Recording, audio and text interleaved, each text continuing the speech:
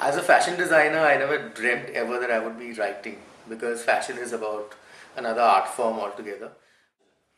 When I came to Goa, what moved me very much was, apart from the environment, was how this Goa that we knew as children was kind of disappearing. So I began to write articles in Goa Today, some of them very fiery. But the thing is, I really enjoy the process of writing because I enjoy the process of reading. I've also, living in Goa, had the opportunity and the space to meet writers. I mean, it's only in a small place like Goa, which becomes like a crossroads of the world, where you suddenly would bump into people like an Oran Pamuk, which I never dreamt would ever happen. And coming to Goa writers, I think what interested me most was this was a group of really chilled out people to start with. It wasn't some, stuffy intellectual writers who are going to like sit and pontificate on all kind of writing that happens, but rather it was a kind of an encouraging group where open to criticism.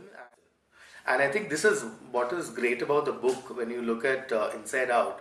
The great thing is that it's this complete melange of viewpoints, situations, some people who have nothing to do with, celebrity or famous writers. It's this mix which I really love. And I had this idea that I was going to write about my story as an inspiration for other Goans who came from the same middle class background that I came from.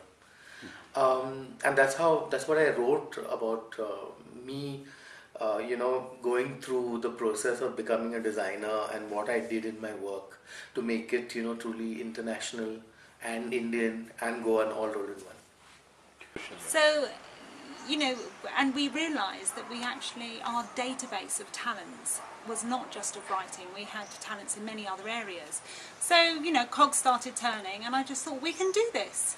And the discussion went on, and then we were talking about Goa at the time. There was a lot of negative press about Goa in the media. There were events that were happening that none of us were very happy about, that we felt were being portrayed in a way that wasn't necessarily true.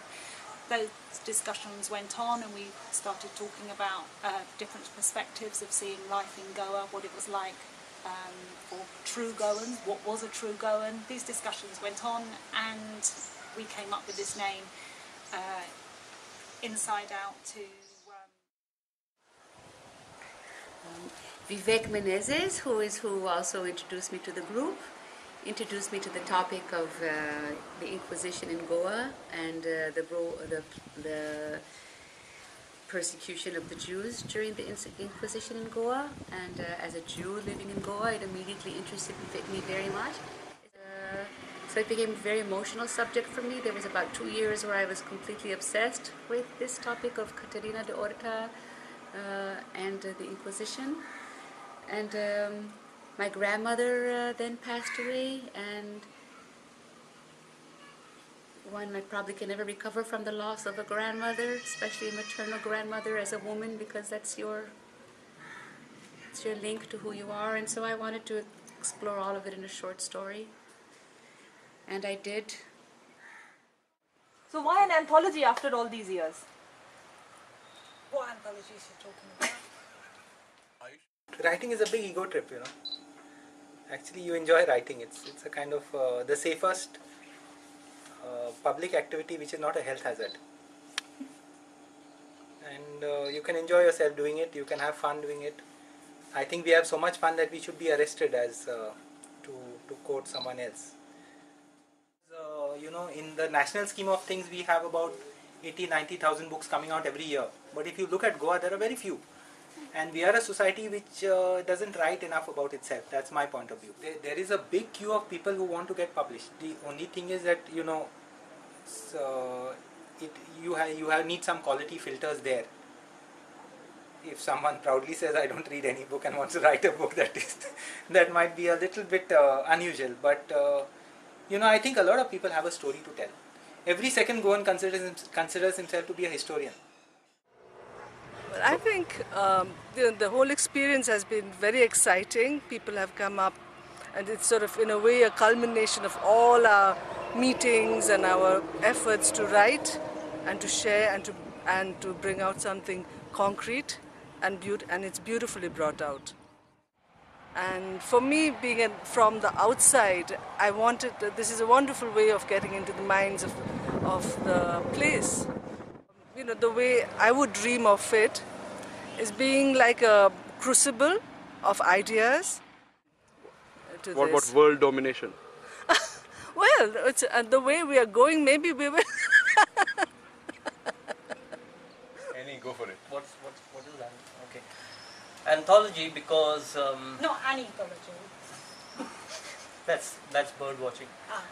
Anthology because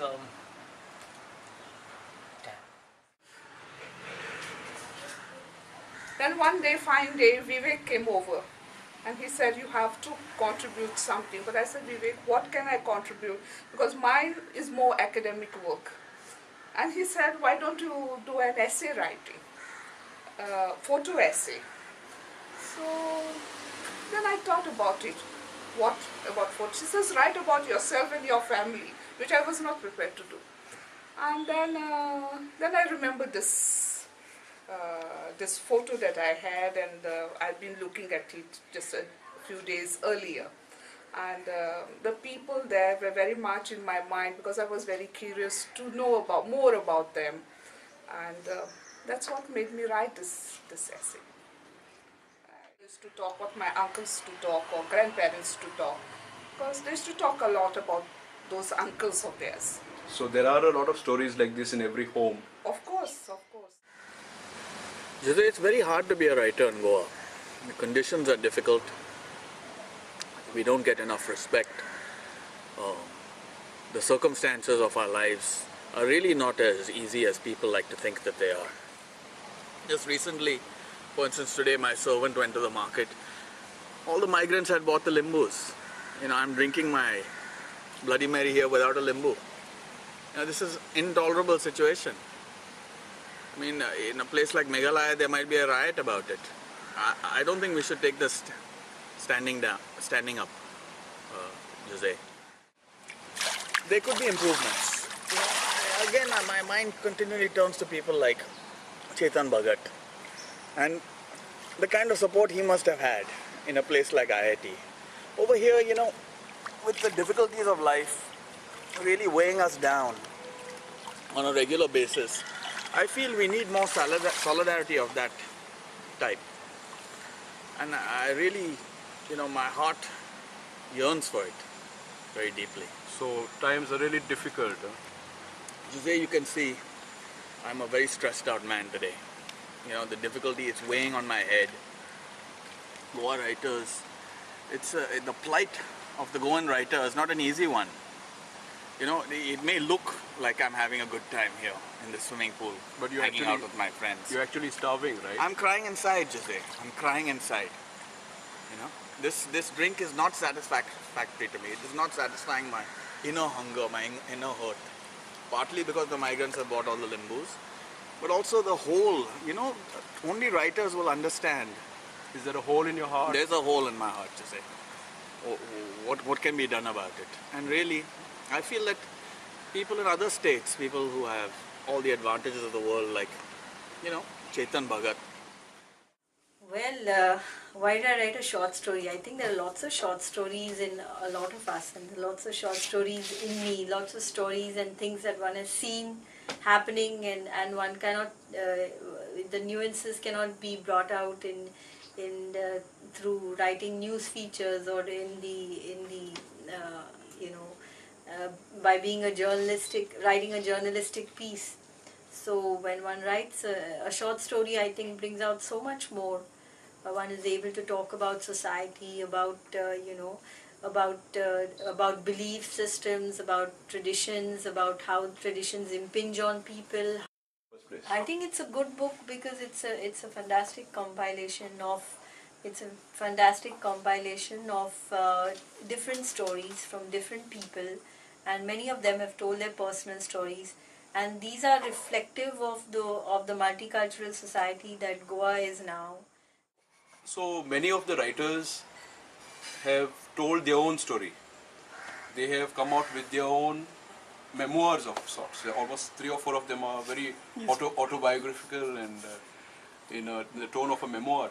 But other short stories have probably been, like for example, Annie's story, Mebius, and Fever, and Himanshu's story, Blood, and Savia's story, Petticoat Pride.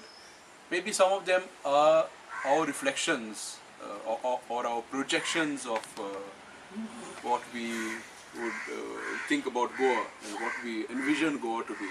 We have projected that onto a story, whereas other writers, other members have written their own story, but they are all stories. What do you think, Annie? Don't you think? Don't you agree?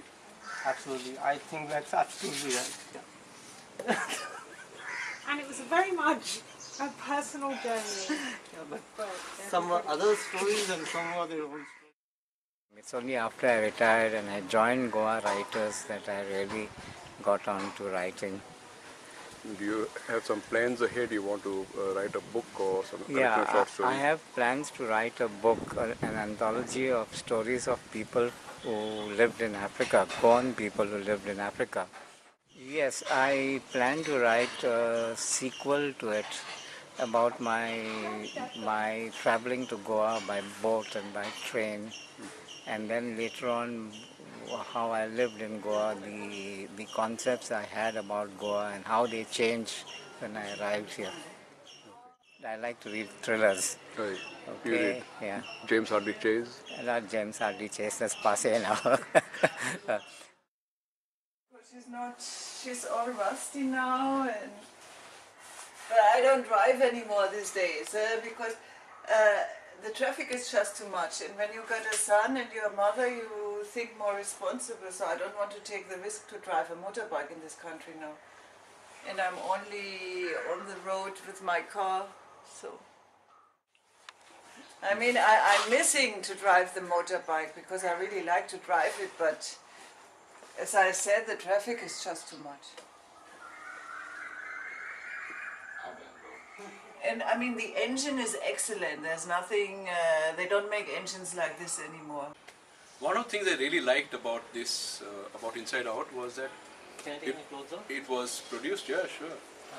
Yeah, it was produced by a group of writers who just got together, who decided, okay, you will do the editing, you will do I will offer to do the design, I will do something about the distribution, and Frederick said he will co-publish it by Goa 1556, and then someone else volunteers to help with the launch, and it's all voluntary, it all comes together.